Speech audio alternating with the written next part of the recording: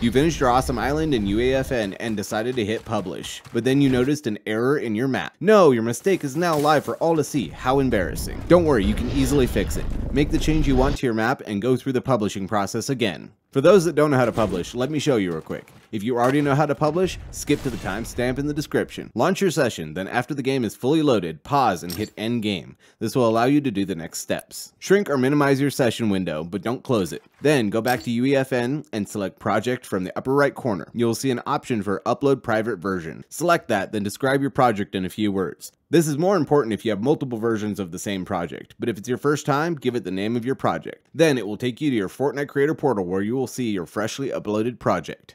Once you verify it's there, go back to UEFN and select the project dropdown again. Look for Launch Memory Calculation. If it's grayed out like this, then just wait a few minutes for your project to finish uploading to the server. Once it's finished uploading, select Launch Memory Calculation. If your project is under the 100,000 budget, you will see this message on your session screen.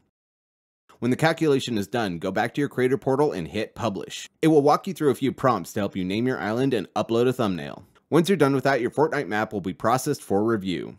If you follow the guidelines, your map will be approved within a couple hours at most. Now, for updating an existing map, upload your refined version the same way you would publish a new map. Then go to your creator portal and select public releases. Select the big button in the upper right corner for publish new release. Then select the version you just uploaded, scroll down and select submit for publishing. And you're done. You'll see the map update you just published as in review, and the previous version under it will still have the green rocket for the current version. When the new version is approved, you will get the green rocket next to it, and all previous versions will be grayed out and listed as inactive. Want more Fortnite Creative 2.0 tutorials? Subscribe.